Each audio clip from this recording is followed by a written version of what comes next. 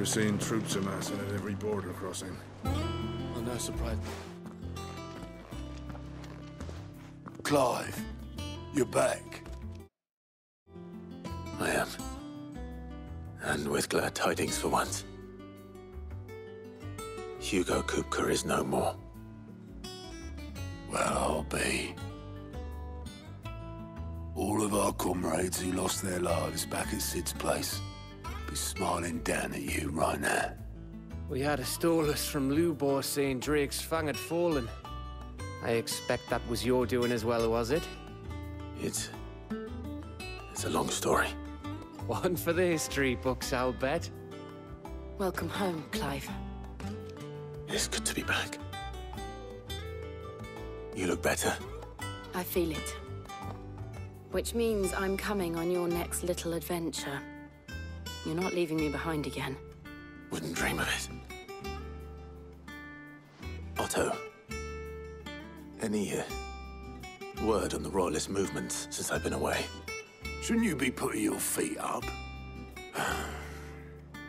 If you really want to know, go and have a word with Vivian. Thank you. I will.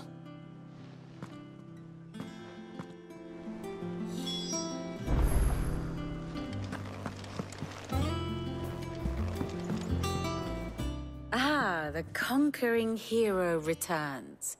And with hardly a scratch on him. I may have picked up one or two.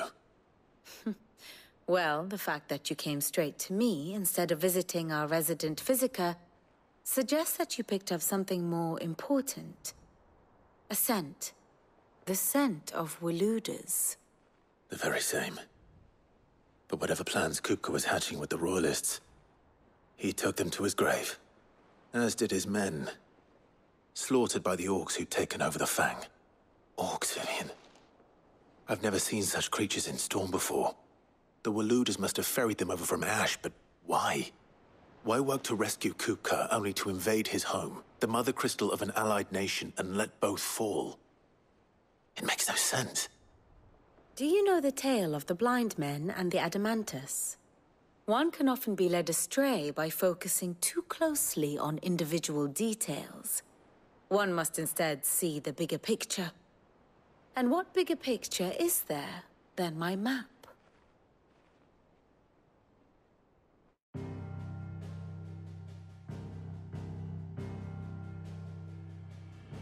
The Kingdom of Waloed claims dominion over all of Ash. It is a nation forged by the bloody conquest of Barnabas Tharm, the dominant of Odin. The Canvarian War of Independence in 849. The Battle of the Twin Realms in 865. The Battle of Belinus Tor in 873. Wheresoever his armies fought, Odin was found where the fighting was fiercest. But of late, the warrior king appears to have laid his sword to rest. Battle rages for control of the crystalline dominion. Yet Tharm sends not a single ship in support of his Dhalmekian allies. Meanwhile, the Blight ravages great swathes of Ash. Yet warlike Waloed shows not the faintest interest in laying claim to untouched lands. So why go to the trouble of sending an army of orcs into the heart of Drake's Fang, only to make no attempt to claim the Mother Crystal for Waloed? It can hardly be for lack of men. Tharm's armies rival any in the Twins. No. We have not seen the last of the Waluda standard. Odin will ride again. It is but a question of when. And on that day, who will be trampled underfoot?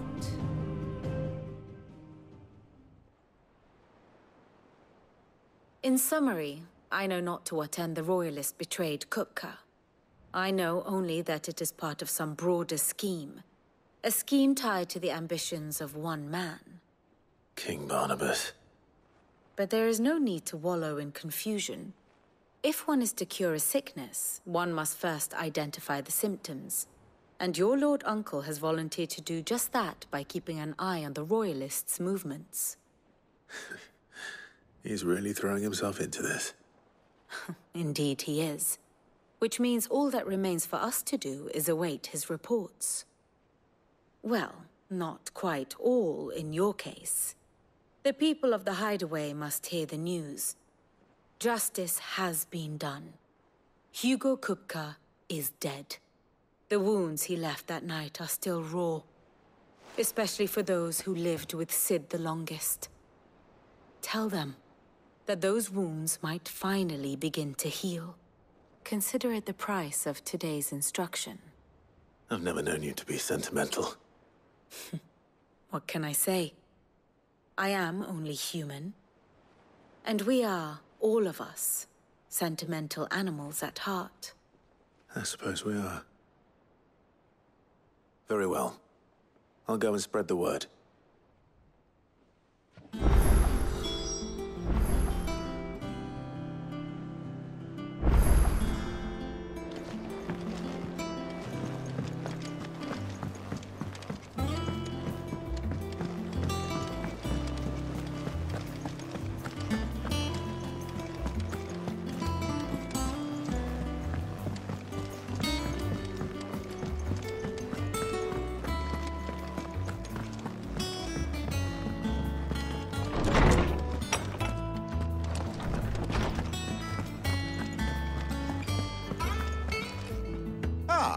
Clive, have you come seeking the gift of knowledge?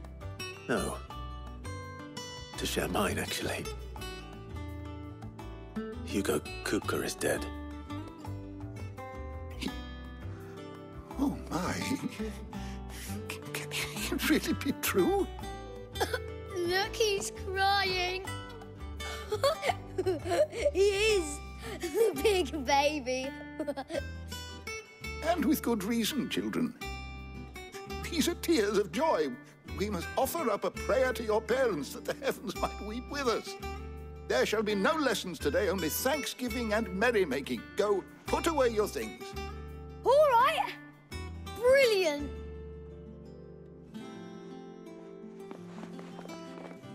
Finally, a new dawn has broken. It has. Thank you, Clive. I cannot wait to share the good news. Hippocrates. After Kupka fell, Ultima came to me. I need to know what he is. Have you learned anything? Alas, no. And not for want of trying. I have scoured nigh every historical tome in our collection and found nothing. Not even the sort of conspicuous absence that might suggest a concealment of fact. One is almost tempted to conclude that such a creature never existed. But I saw him. With my own eyes. I don't doubt that you did. Alas, it seems you are the only one who has. To others, he reveals naught. We see only that which he leaves in his wake, like some terrible force of nature beyond the ken of mortal man. A bringer of death. Whether the Ultima you met with was the being itself, or merely another projection of its power, I know not. But until I do, my investigations shall continue. Thank you. It means a lot. Is there something I might assist you with, Clive? Look around. Still, why? I have said it. His story is... Were you aware that what of the... Yes. I have a few new notes that might interest you.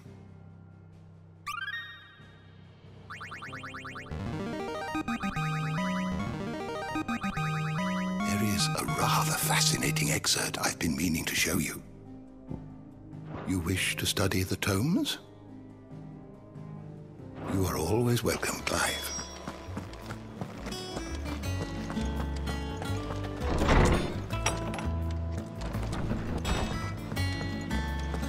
Thanks to Sid, the man who... Well, someone looks pleased with himself. It's true what I'm hearing, then. Nothing escapes you, Lady Karen. It's true. Kupka is dead. No more looking over our shoulders, then. Good. I'm starting to get a crick in my neck. Don't let it go to your head, though.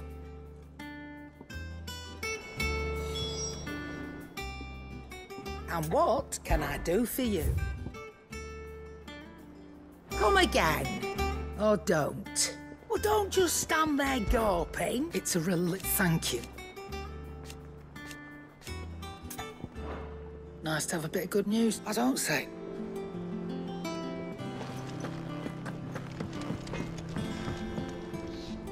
Blackthorn, do you have a moment? What is it? I'm busy. I wanted to tell you that Hugo Kupka is dead.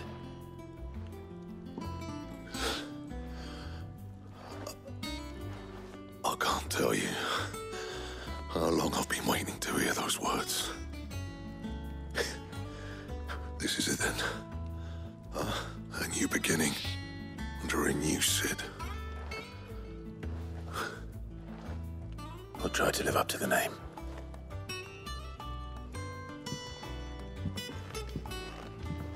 Right. Let's see if Otto has anything else for me. What do you need? Drip blood. Right. What's that for you, dear?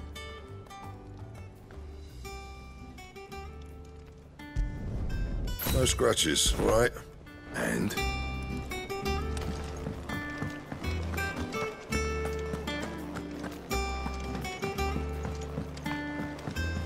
I'm telling you, it's true.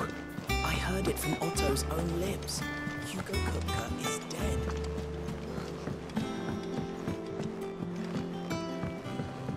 We're seeing troops amassing at every border crossing. You barely sat down since you came home. Vivian got you running errands or something? Just spreading the word.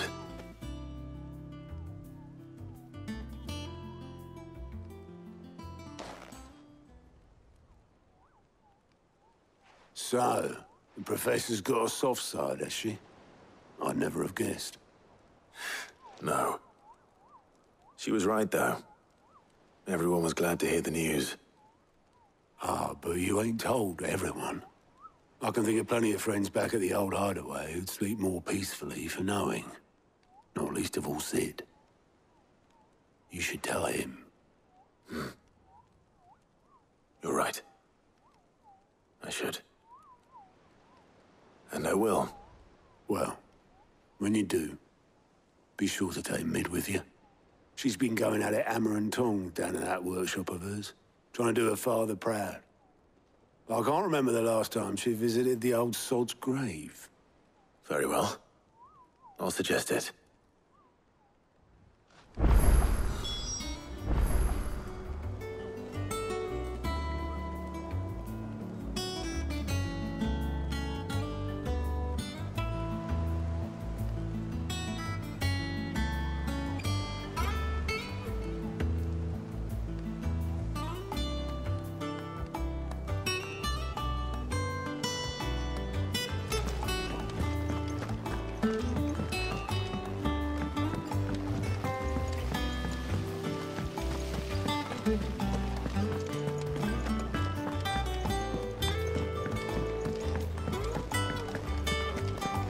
Mid might need some help.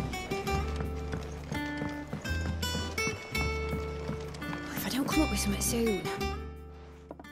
All right, Clive? What do you want? I'm going to visit Sid, and I thought you might like to come with me. Sorry, I'm too busy for all that right now. I've got to get this thermal displacement stack sorted. Thermal... Displacement stack. Here. And this is for... Only the fastest, finest ship the world has ever seen. The Enterprise. Me and my dad designed it together. Where other vessels rely on the fickle winds to drive them through the water, ours is fitted with mithril engines. And those things have got more push than a behemoth in a bad mood, and more heat than all the hells put together. Which is where the stack comes in. I may have already talked some tight-lipped shipwrights into putting the hull together for me in a little dockyard in Canva. But the stack's a bit more involved, so I'm building it here. Thing is, it's so involved that I'm running behind and it's starting to hold things up over at the shipyard. I'll come and see my dad, though, when I'm done. Whenever that is. Is there anything I can do to help? Good old Clive. I were hoping you'd say that.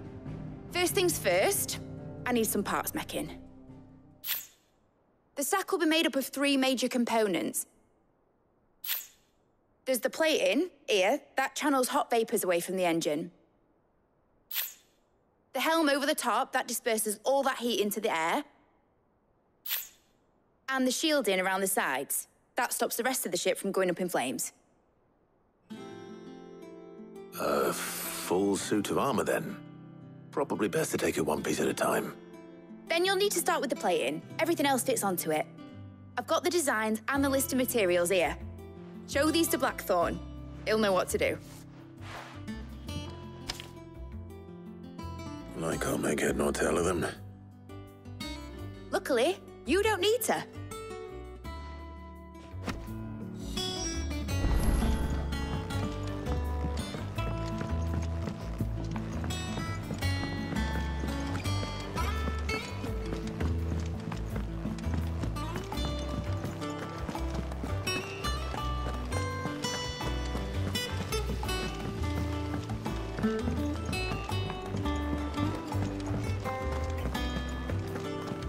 We're seeing troops amassing at every port.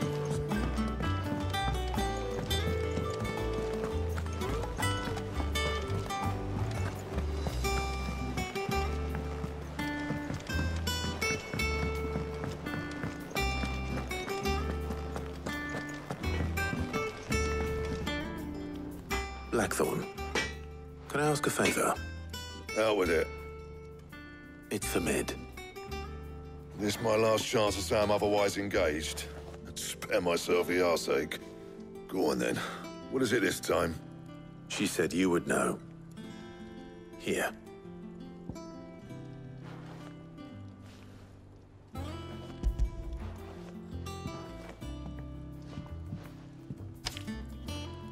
Krieger's Tates. Well, I don't know what the hell you'd want this for, but I can make it. Won't be easy, though. And I'll need help. Get Gavinotto in here, will you? All right.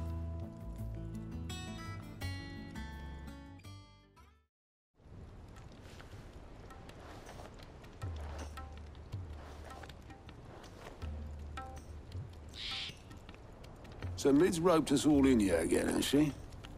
Typical. Still, if that's what it takes to get her to visit Sid's grave, I'll do what I can. And, what is it we need to do, exactly? Take a look at this. It's this plating. The usual saw grade steel won't work. We need something that can get very hot, very fast, and still keep its shape. That means an alloy. Something that won't break or buckle at the temperatures she's talking about. Which is where you lot come in. I need materials, and I've got my work cut out already. You'll have to fetch them. Now, there's a special kind of sand I'm after that you can only find out in the Valcroy. Stardust, they call it. As for the rest of the stuff, my usual supply should have it in stock. It just needs buying and bringing back here. Well, we'll get it done quicker if we split up. One of us should probably give you an hand collecting the sand. And the other can go and get the rest from this supplier. Right then. Well, make your minds up who's going where, we can get this over with.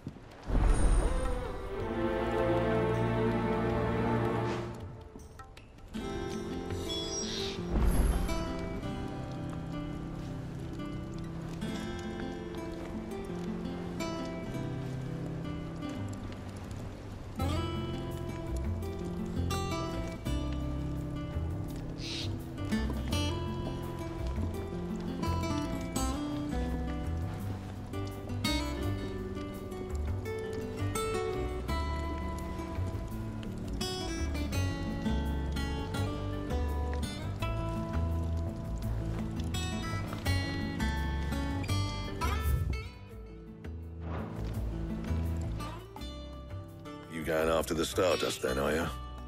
Which one of these two lucky souls is going with you?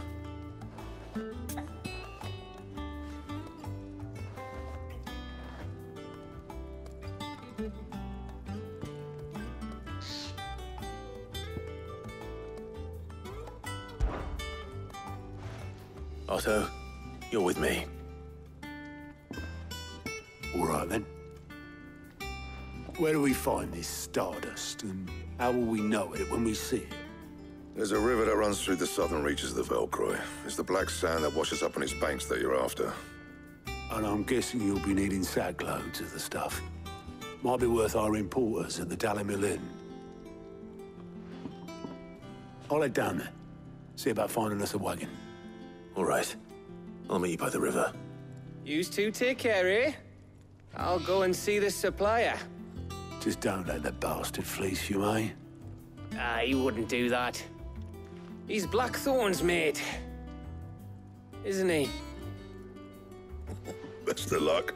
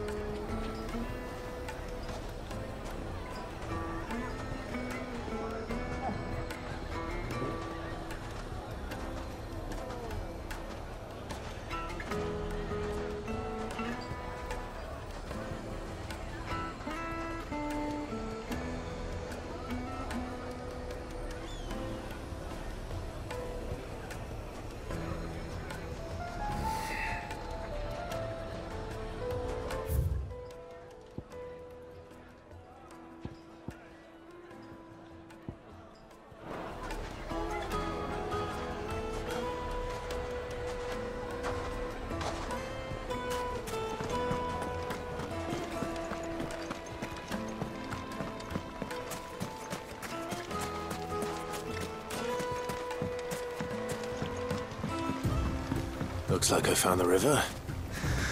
Now where's Otto?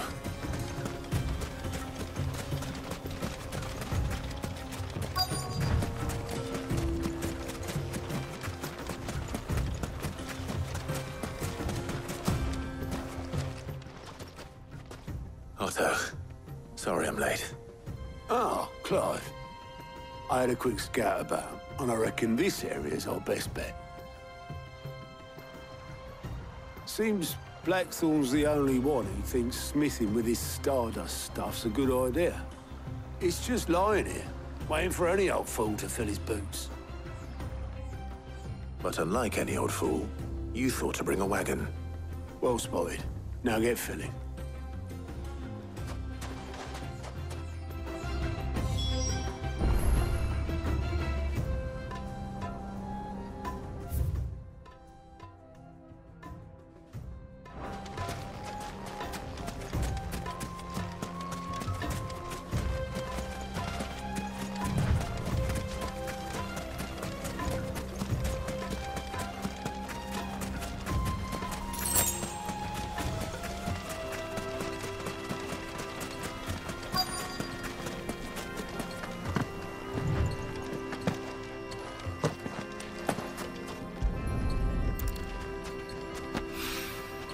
So this is Stardust. It just looks like black sand to me.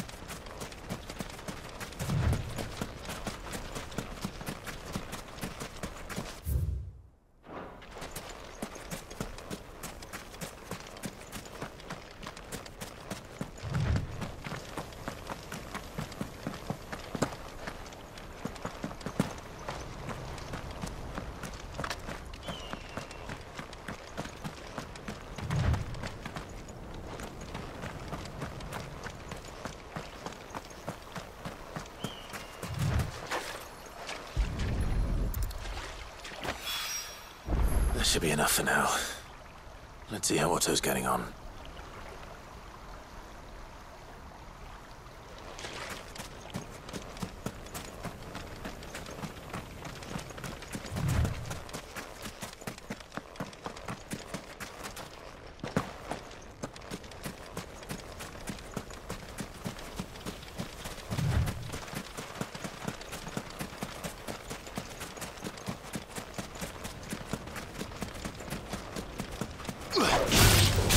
All yours, Torgo!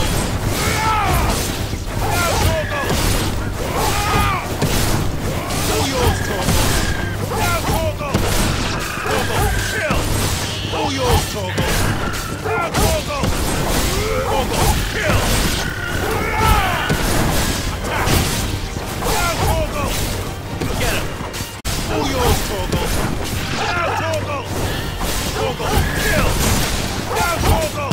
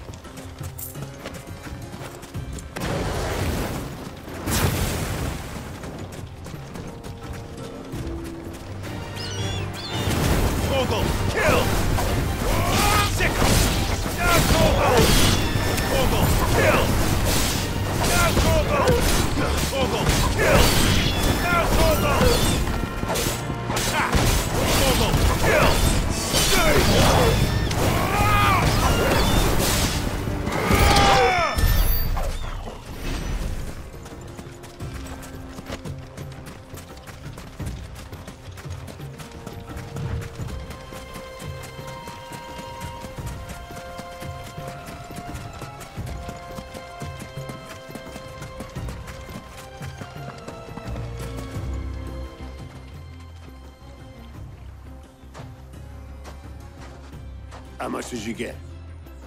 Enough. I hope.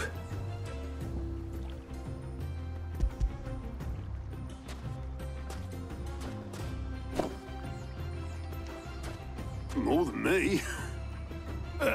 Put it all together and I can't see Blackthorn complaining. Much. Here, Clive. Do you fancy a walk?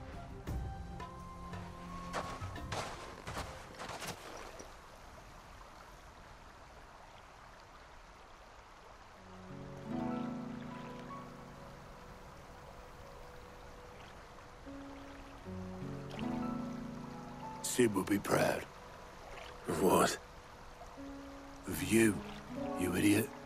The way you've carried on what he started. When we first met, I had you down as a spoilt little puppy who enjoyed nothing more than biting the hand that fed you. But 5 years on, you're the one doing the feeding. So thanks for proving me wrong. You weren't wrong. But I changed. Thanks to Sid. And thanks to you. When I suggested taking on his name, you were the first to back me. And if you hadn't, no one else would have. I couldn't have done any of this without you, Otto. Yo, give over. You're making me blush. All I did was choose hope over despair. I gave you a chance, yes, but you're the one who took it. You took a rabble of homeless, hopeless outcasts and put them back on their feet. Gave them something worth fighting for, just like the old Sid did.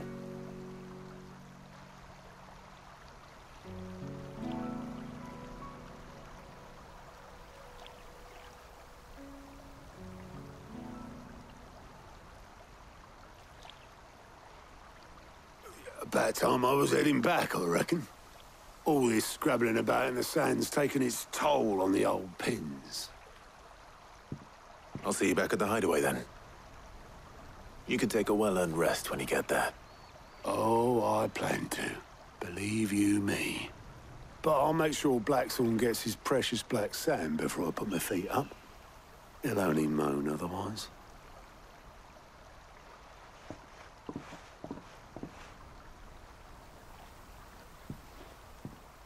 Right. Ready to go home, boy?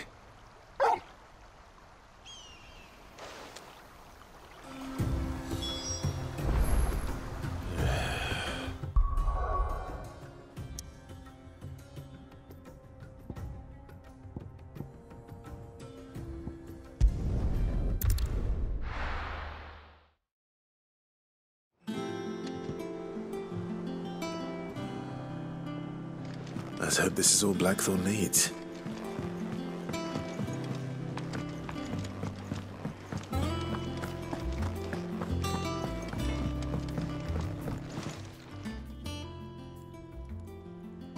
Blackthorn, got everything you need?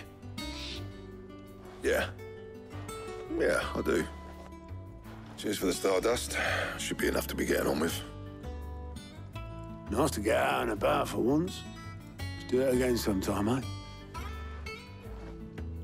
I'll make a start on putting this thermal plating together then. It will take some time, mind. So if you've got other things to be getting on with, I could do without you breathing down my neck. Thank you, Blackthorn. I'll let Mid know construction's underway.